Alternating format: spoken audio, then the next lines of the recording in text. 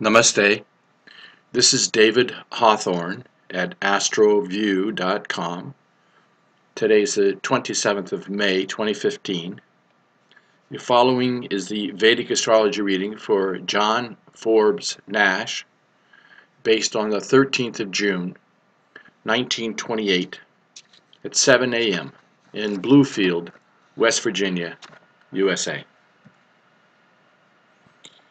Now, John Nash was an American mathematician. His theories are used in economics, computing, evolutionary biology, artificial intelligence, accounting, computer science, politics, and military theory. He was a senior research mathematician at Princeton University during the latter part of his life. He also shared the 1994 Nobel Memorial Prize in Economic Sciences with two other professors, and he was awarded the 2015 Abel Prize. He graduated from Carnegie Institute of Technology in 1948, which is the age of 20, with both a bachelor's degree and a master's degree in mathematics. So he earned a scholarship, a full scholarship, to Princeton University, where he went on to earn a PhD in mathematics in 1950. Between 1945 and 1996, he published 23 scientific studies. In 1978, he was awarded the John von Neumann Theory Prize for his discovery of non-cooperative equilibria, now called the Nash equilibria. And he also won the Leroy P. Steele Prize in 1999. Now, he was also the subject of a movie called A Beautiful Mind. He was diagnosed with paranoid schizophrenia around April-May 1959. Later was admitted to the New Jersey State Hospital in 1961, where he spent about 9 years in psychiatric hospitals, and he received the typical antipsychotic medications and even insulin shock therapy. But after 1970, his condition slowly improved, and that allowed him to return to academic work by the mid-1980s. He did have one son with a woman that he actually left during her pregnancy, and then later he had a son with his wife, Alicia. His wife graduated from MIT with a degree in physics, and he married her in February 1957.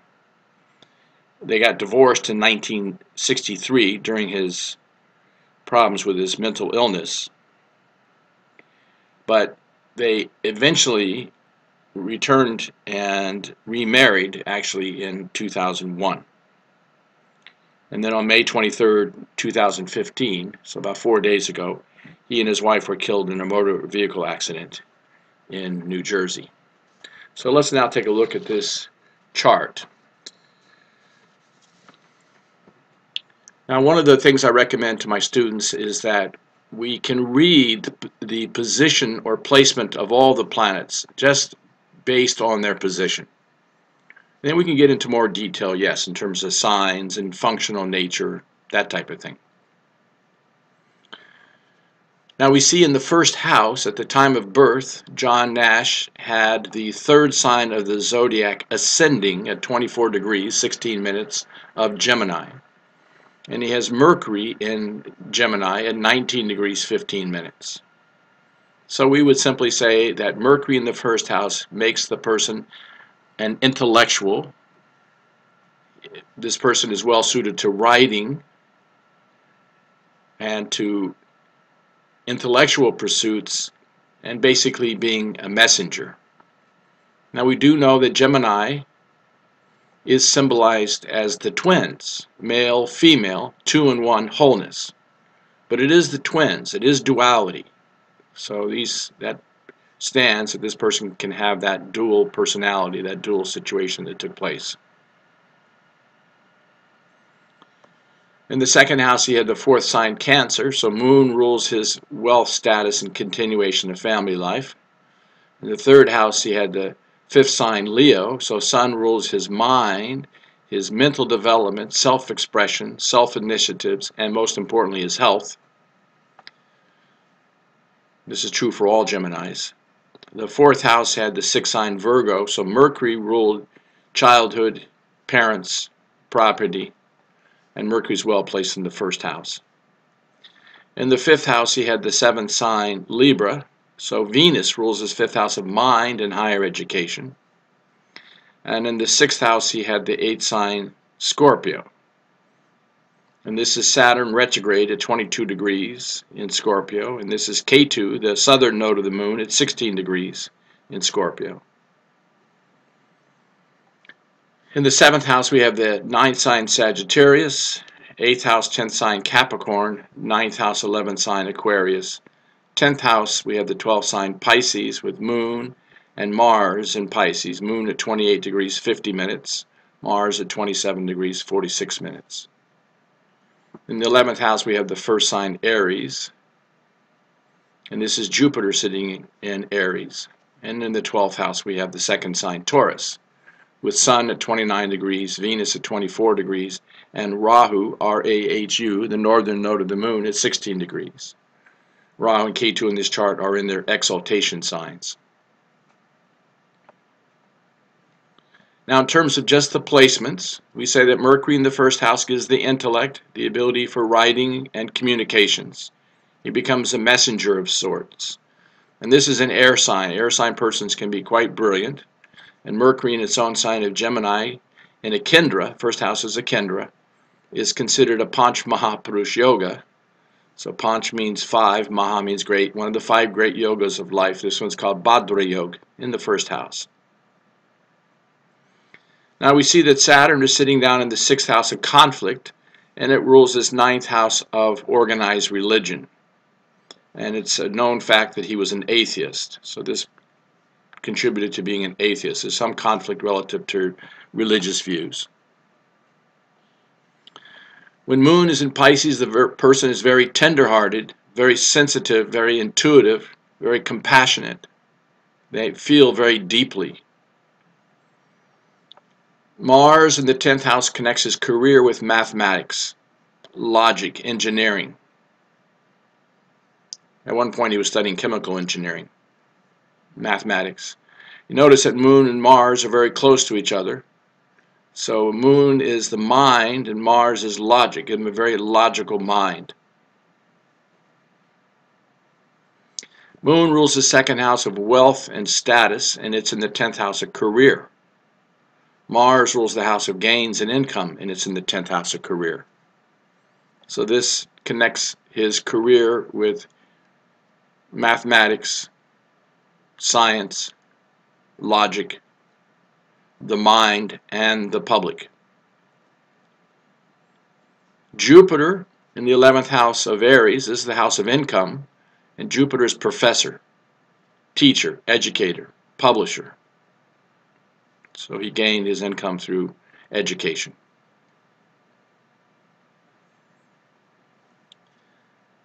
And in the 12th house, we have Sun, Venus, and Rahu.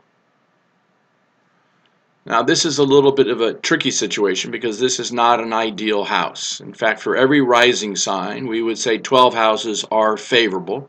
The 1st, 2nd, 3rd, 4th, 5th, 7th, 9th, 10th, and 11th. Planets in those houses are considered well placed. So Jupiter, Moon, Mars, and Mercury, very well placed in this chart.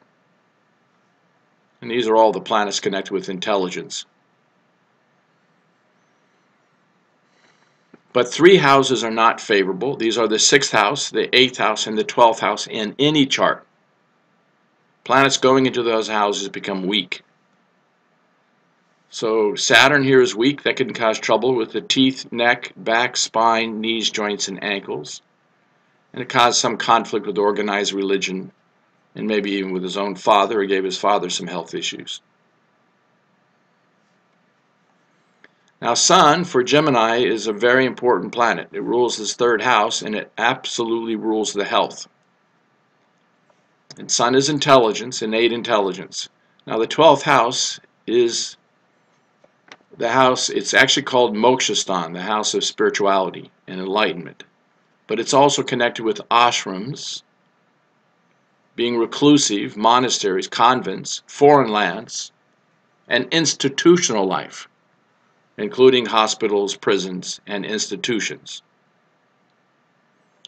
The sun at 29 degrees is considered old age and weak. So it would have been good for John Nash to be wearing a ruby gemstone. Now, because Sun rules his third house of self-initiatives and it's in the 12th house of foreign lands, he can have some successful worldwide ventures. So he does have international recognition. And Venus rules his fifth house of higher education, and it's in the 12th house of foreign lands, or at least education away from his birthplace. And the education can be connected with institutional life. And we have an exalted Rahu here. Now, if Rahu was at 24 degrees, it would be causing trouble, but it's not. It's at 16 degrees. So this is just an exalted Rahu, which can cause an increase. So maybe that contributed to some increase of education. Sun is royalty, and Venus rules the fifth house of education. So it gives royal education. Sun is PhD. He has a PhD.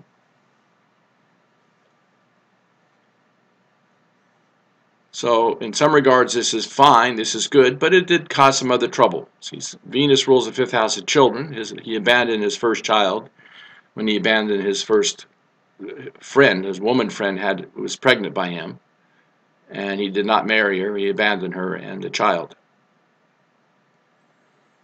Venus is also wife, and he did separate from his first woman friend, and he also divorced his wife, or they got divorced, probably due to the mental problems. And that's the other point, is that the Venus rules his fifth house of mind, and it's in the 12th house of loss of mind and institutional life. So he was institutionalized by the government of the state of New Jersey. So nobody told him early to wear a ruby for the Sun and wear a diamond for the Venus. He needed to strengthen those two planets.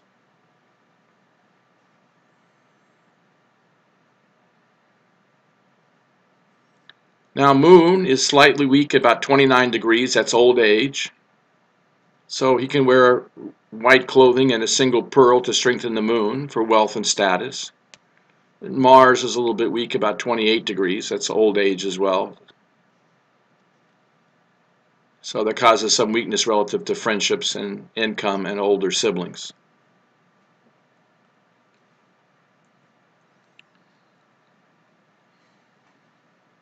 Let's turn now to the timing of events. By the way, we do look at the Navamsh chart. This is a 1/9 divisional chart. Primarily, we look to see if planets have gone into debilitation signs. See, this Mercury's in Pisces. That's a debilitated sign for Mercury. And it rules the fourth house of happiness at home. So some lack of happiness at home. So it would have been good to wear the emerald gemstone to strengthen the Mercury. Moon is Vargotama. It's in Pisces here and Pisces here. That's considered favorable.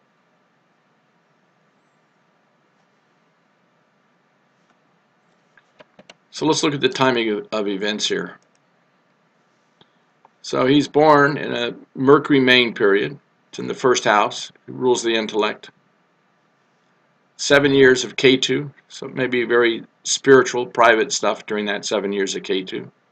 And then 20 years of Venus ruling higher education and the mind, with the royal Sun ruling mental development and self-expression, but reclusive. Probably didn't have much of a social life.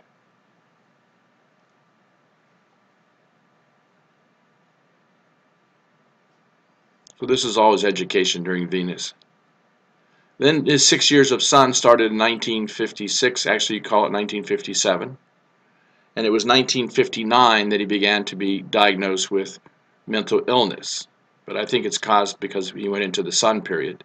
6 years of Sun, not favorable, because Sun is weak in old age and in the 12th house of institutional life, hospitalization, with Venus ruling the mind. So this is not ideal time. It would have been good to wear the red ruby gemstone. Then 10 years of moon, he started to recover during the moon period, around 1970, 70, 71, 72, he started to recover. Then he went to Mars, much more recovery here. At 7 years of Mars was quite favorable. By 1980, he was back in society, back in academia. And there he went into this 18 years of Rahu. Now Rahu for him is exalted, and it aspects 5, 7, and 9 houses away, but there's nothing at 16 degrees. If planets are not within 5 degrees of each other, there's no impact. So Rahu is 8 degrees from Venus and 13 degrees from Sun. So Rahu is causing no trouble either to the house it occupies, or the planet it is sitting with, or to the houses it aspects. See, it's also about 6 degrees from Saturn. So Rahu is causing no trouble. Rahu can give an increase. It's in the 12th house of institutional life. So we return to institutional life for those 18 years. Then he even did better. This 16 years of Jupiter is good for him. Jupiter is extremely well placed in the house of gains, income, publishing. He won awards. And then most recently he went into the Saturn main period and Saturn subperiod. He was in double Saturn at the time of his death in May 2015. Let's look at that a little more closely here. So this is the birth chart on the left side of the computer and where the planets were at the time of birth. And this is the birth chart and where the planets are currently. So this is a major clue over here. He was in Saturn main period, Saturn subperiod. Look where Saturn is in the 6th house. It's in the house of accidents and injuries. And it has an influence on Venus, and Venus has an influence on Saturn, and Venus is wife. His wife was killed in the same car accident. And look at the transit chart. Where is Saturn? It's returned to its natal position, but it's in the 6th house, Scorpio. Scorpio is the 8th sign, relates to the 8th house. 8th house is accidents and death-like experiences. It's called Randra. It means transformations, vulnerability. So natal transit and natal Saturn and transit Saturn, which are the main and subperiod rulers, both connected with the 6th house. Both in the 8th sign relating to the 8th bhava, the 8th house of accidents and death-like experiences, and the 6th house is injuries. Let's look at some other transits here. This is an important one right here. See this Rahu at 14 degrees? So slide him over here. Rahu sitting here at 14 degrees recently. It aspects 5 houses away, 7 houses away, and 9 houses away. It's not bothering Mars or Moon. It's outside the 5-degree orb. It's not bothering Sun or Venus, but it is bothering its natal position. So this transit Rahu sitting here is afflicting this natal Ketu sitting here. This natal Rahu sitting here. And the same thing with Ketu. Take this Ketu at 14 degrees, put him over here. No bother here, no bother here or here, but right here. So this transit Ketu at 14 degrees, afflicting Ketu at 16 degrees. Now this actually began back at the beginning of May. So this transit affliction is for all of May, all of June, all of July. No, I'm sorry, I misspoke again. This transit began at the beginning of March 2015. All of March, all of April, all of May. So he doesn't get out of May without this transit taking effect. They're starting to move now. Around June 2nd, they'll get to like 13 and then go 12, 11. Important point about Rahu and Ketu. They always travel retrograde. They go 9 degrees and stop. And they'll stop for up to 3 months. Then they move 9 degrees and stop for 3 months. So around March 5th, the beginning of March, they hit 15 degrees and went stationary. They're just now moving at 14. And then they go 13, 12. Next time they stop, it's going to be 6 degrees. So if you know anybody with planets in even signs, the even signs are 2, 4, 6, 8, 10, 12. So Taurus, Cancer, Virgo, Scorpio, Capricorn, Pisces, or Taurus. You look at your chart, look at any other people's charts. Anybody that has any planet around 6 degrees is going to be in trouble September, October, November coming up, 2015. And anybody had planets around 15 degrees or ascendants around 15 degrees, we're in trouble this past March, April, and May. And also he had this, during the time of the accident, Sun, Mercury, and Mars were all in the 12th house, hospitalization and end of life.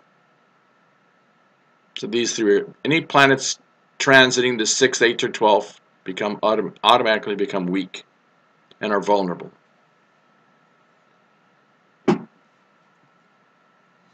So these are the main points from the chart for John Forbes Nash.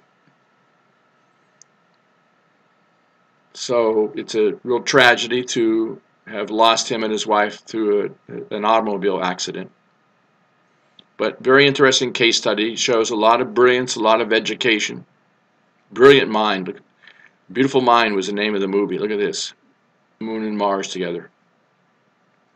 Very logical, intuitive, compassionate mind.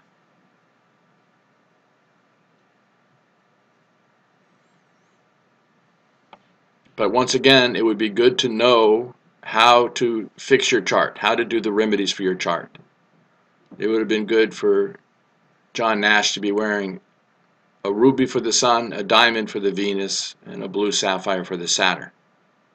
These other planets don't so much require strengthening measures. They're pretty well placed. And if a person doesn't want to spend money on expensive gemstones, then they can wear the substitute, which is a mystical pendant known as a kavach or kavacham. You can read about that on my website, astroview.com, under Planetary Remedies, under Mystical Pendant. Okay, these are the main points for the chart for John Nash. Namaste.